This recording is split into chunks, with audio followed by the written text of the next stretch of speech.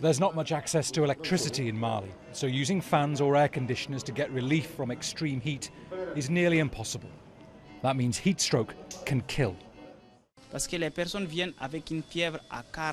If someone comes with a fever at 42 degrees, then to break it, you have to put ice on them or put them under air conditioning or circulate the air.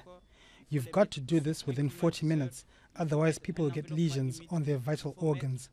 When that happens, even if the fever is beaten, the organ damage can result in death. We've been receiving patients in these conditions, and it's too late to do anything for them.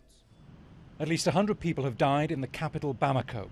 The figure could be much higher elsewhere in Mali.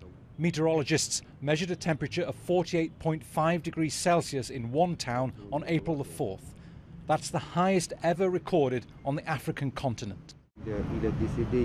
Our parent died a week ago because of the heat, and when we came here to pray, the cemetery guard told us there were 15 to 20 burials a day of people who died from the heat.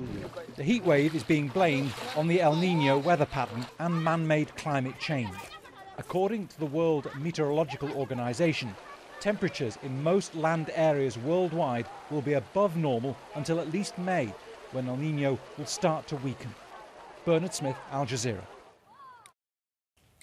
Make sure to subscribe to our channel to get the latest news from Al Jazeera.